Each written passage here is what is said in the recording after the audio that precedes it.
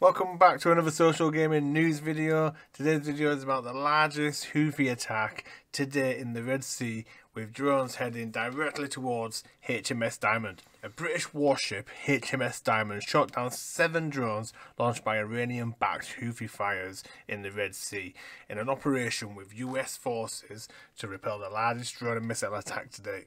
Grant Shapps, the Defence Secretary, said the drones had been heading towards HMS Diamond, a Type 45 destroyer deployed by the UK to help protect shipping in the region, as well as commercial vessels, on Tuesday night.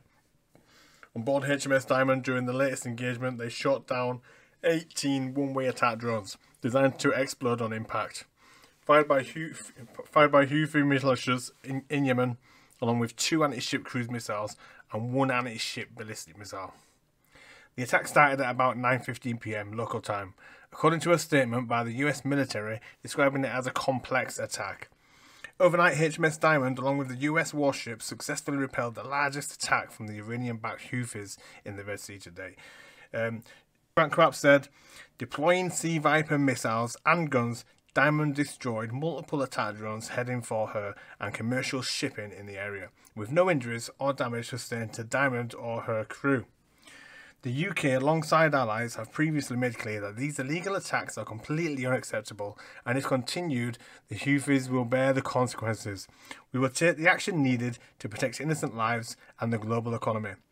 British warship did exactly what it was designed to do. HMS Diamond is a daring class Type 45 air defence destroyer which joined the fleet in 2011.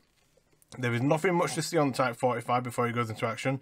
It's a boxy looking ship, and apart from the standard 4.5-inch naval gun near the bow and a Wildcat helicopter on the stern, the rest of it looks to be a series of containers. But when Sea Viper is fired, it seems to explode out of the deck vertically upwards before it sets its course towards whatever target it's taken on.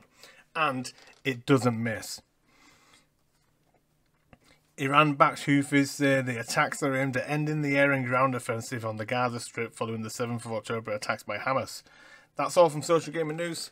Thank you for watching.